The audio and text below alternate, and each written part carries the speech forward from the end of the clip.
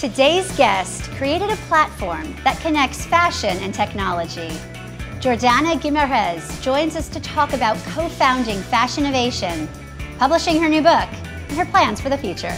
This is School of Hustle, the show where we find advice and inspiration from people who are making their own way.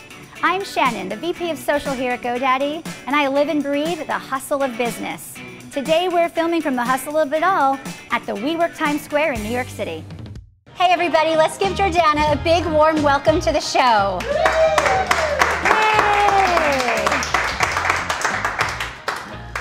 Yay! It's so fabulous to have you in School of Hustle. Thank you, it's such a pleasure and honor to be here. Well, this year I went to Fashinnovation at FIT in New York City because I love technology and I love clothes, and I was so taken by what Fashinnovation was all about, and then I met you. And I learned that you were the co-founder. I was blown away. I was there, so I experienced it, but those watching may not have been to Fashinnovation before. Yeah. Could you start by telling us what it is? What is it all about? Of course, so Fashinnovation is a platform where we showcase innovations via ways of technology that are shaping the fashion industry, but not only shaping the fashion industry, but also to make the world a better place.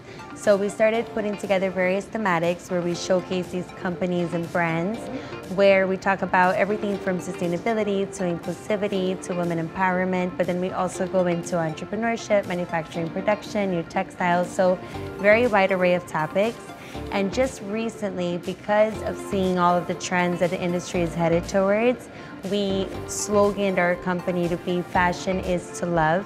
And so Fashinnovation, Fashion is to Love, showcasing technologies that are shaping the industry. So that's really what it is in a nutshell. Yeah. When I was there, I was there supporting Emily Brickell of Chic Sketch, who was a former School of Hustle guest.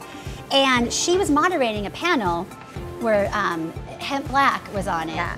And they were talking about how they are designing like an ink using hemp that somehow makes the production and the print better for the globe. Yeah.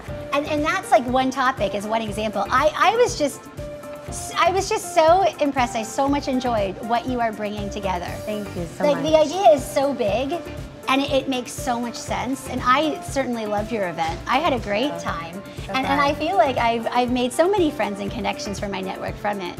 So it's really overall a great thing. Now I understand that you co-founded Fashinnovation with your husband. How did the two of you concept the idea and bring it to life? So my husband has been in entrepreneurship and innovations via ways of technology, scaling companies that are scaling, internationalizing those companies. And for his whole career basically as not an entrepreneur, in work, sorry. His whole career is like a worksman. Yeah. And I've always been in fashion PR, doing a lot of freelance marketing work for companies like Nina Ricci, Porsche Design, Lanvin, which kind of started my career, and then doing it for the last 15 years. And so when we got married in the last 3 years, we had 2 babies. We wanted to kind of put together what he does, what I do, and encompass it all into one amazing company. And so we came up with Fashinnovation, which really is the perfect marriage between me and him. Wow. And so it's really exciting to do it with him, for sure. But how did you get people to buy it, right? So you know, you were at FIT. It was a huge stage.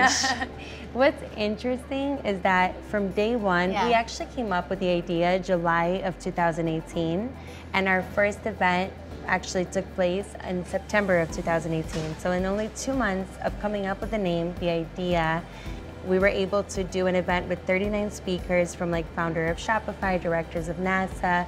But the interesting thing was that cold emailing a lot of these people, within seconds, we would get an email back saying, yes, I'm interested, I'm in. And we had no website, nothing, just the idea and a body of an email, and people were really excited about it. Yeah. So I think because the world is kind of lacking, connecting with people and storytelling, and I feel like it's the trends that the industry is trying to go towards, and they don't have a platform where they can talk about these things. So I think that we kind of put like the boat, I don't know if this makes sense, but like the boat on the ocean at the right time to where it's just kind of guiding us.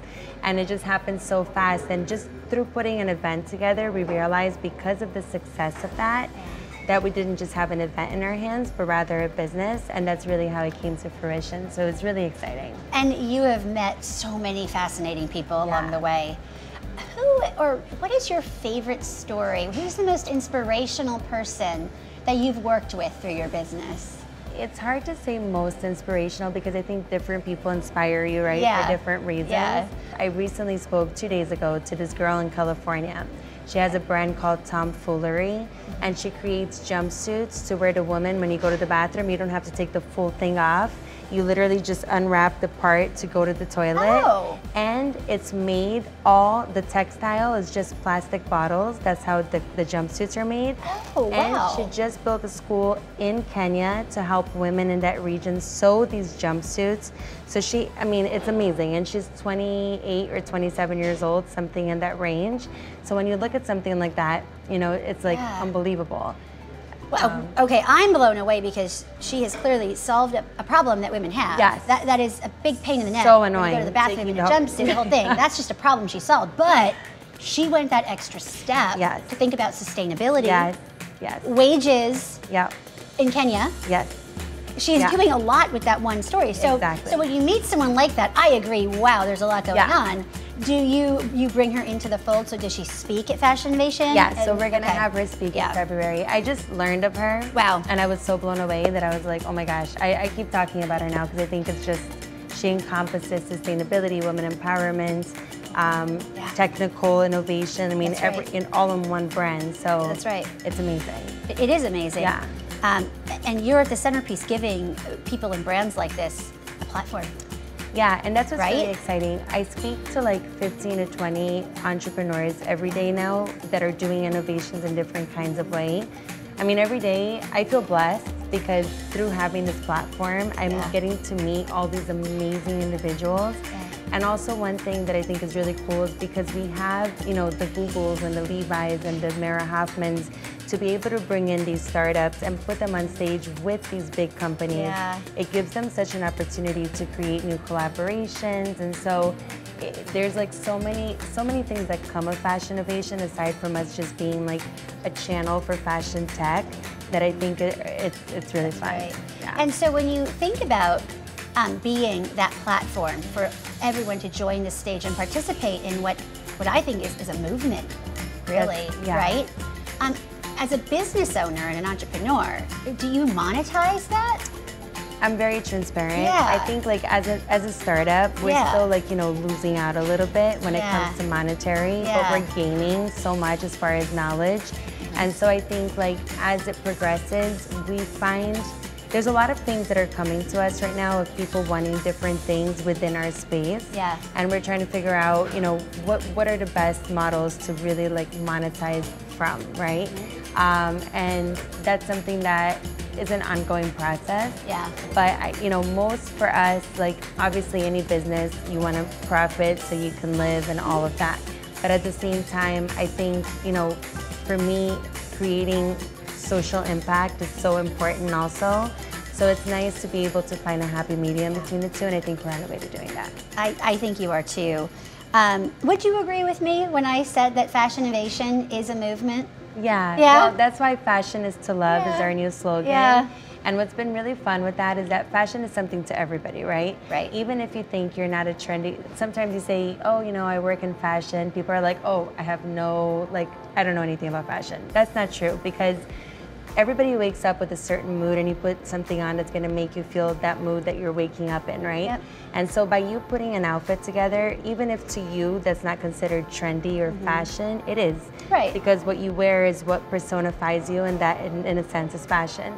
And so it's been really fun to like carry the slogan of Fashion is to Love around and ask people what is fashion to you.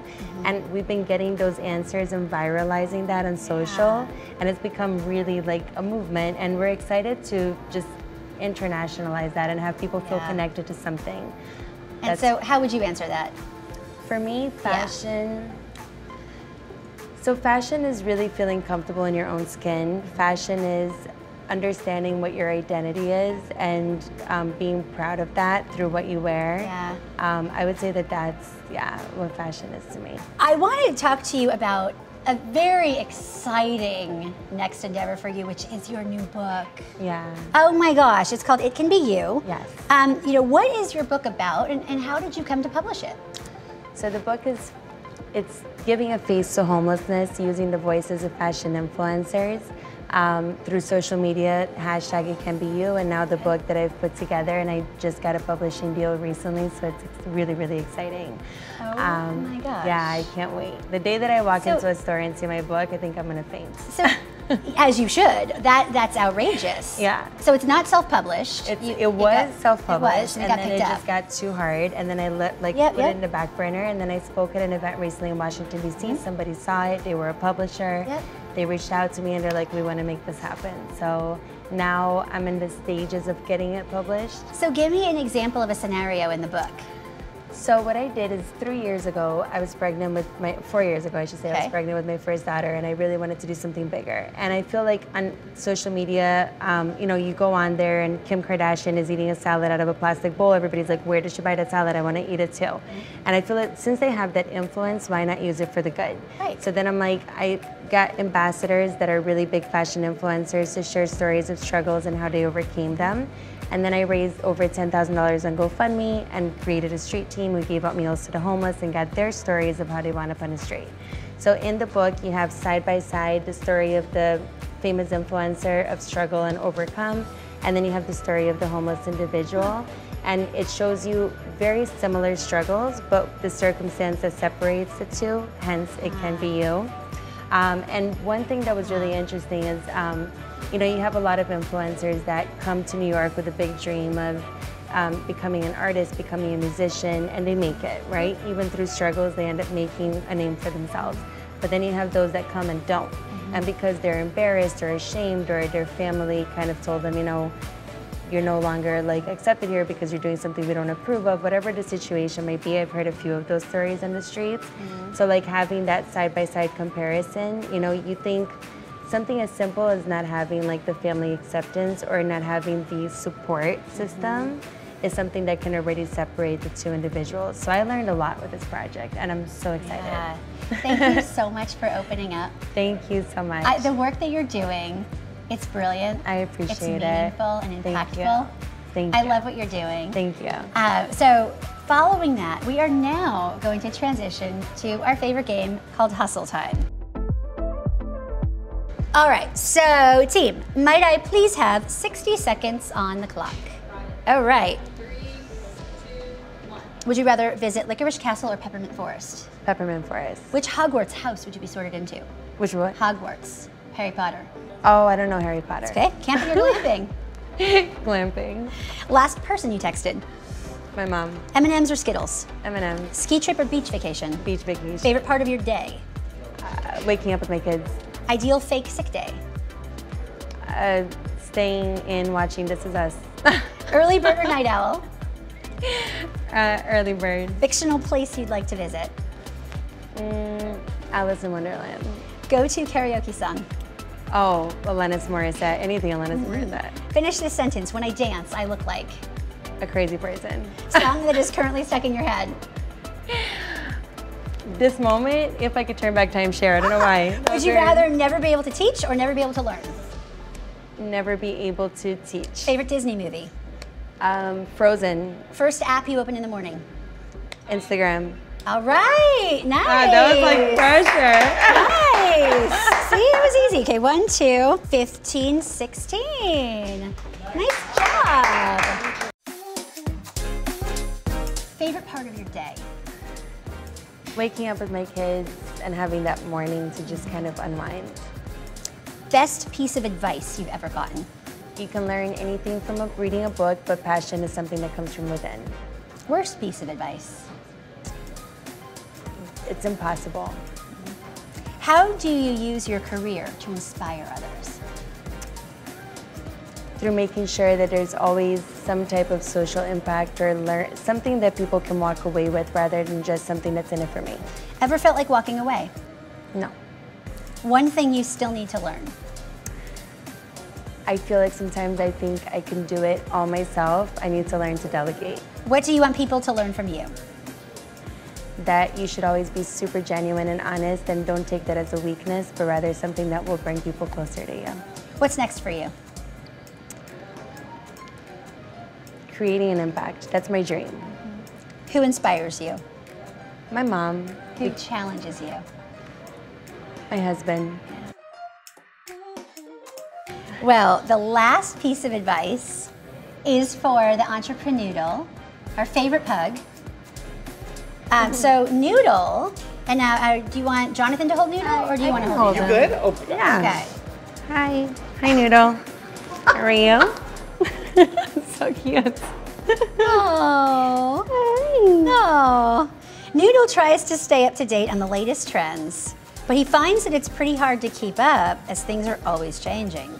What advice would you give an inspiring fashion enthusiast who wants to stay in the know about the latest trends in the space? You see, but I think a little differently. So I don't think of what's trending to be like, I don't feel like you have to wear exactly what's trending. I feel like you can make your own trend based on what feels and looks best on you. Yeah. So I think that doing that, you're always going to be in trend. I don't know if that makes sense, but I think of it that way. It does. So you tap your inner sort of, I don't know, preferences, Yeah. your body type, your Exactly. style, your mood, Exactly. and you wear you. Yeah, because not every trend is meant to fit everybody, right? We always like to end School of Hustle with a final thought. And so I'm going to share 3 quotes with you Okay. and ask if you would let me know which one resonates the most with you and why, okay? So number 1, if you can't explain it simply, you don't understand it well enough. Number 2, nothing in the world is more common than unsuccessful people with talent. Number 3, I find that the harder I work, the more luck I seem to have. I'd say number 2. Number 2, Because okay. I think that everybody has something that they're really good at doing. Everybody has a gift. Yes. And I feel like a lot of people, because of fear, never like move forward with what that gift is to really make that happen. I feel like if everybody that had a gift, I'm so sorry, if everybody that had a gift, you know, kind of like did their most to be able to get it out to the world and their successes, I think that that would improve a lot of things, you know, in a lot of different industries. That goes for just people in general, but that really resonates with me. Because I think fear stops a lot of people Yeah. from being their Yeah. best. And there is so much talent out there, to your So point. much, so much. Everybody has something to offer. I am truly inspired by you. I'm super inspired by your work too. And I I think you're amazing. And I love your energy. Thank you. Yeah. I think what you're doing is incredible. Thank and you.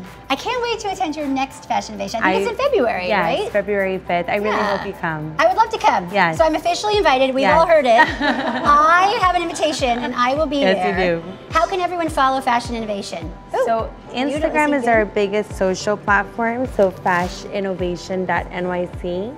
And then the website is fashinnovation.nyc. So FASH innovation.nyc. Perfect. Yeah, thank you so much. You're so welcome. Follow Fashinnovation across social. Follow GoDaddy across social too. We're posting more fabulous entrepreneurs like Jordana every week on GoDaddy social. So follow us across the board. Follow Fashinnovation. And we'll see y'all soon.